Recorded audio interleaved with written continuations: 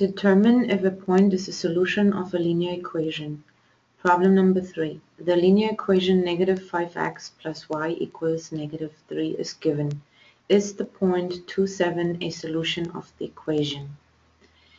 To find out if this point is a solution of the equation, we have to plug in the x and y value into the equation to see if we get a true statement.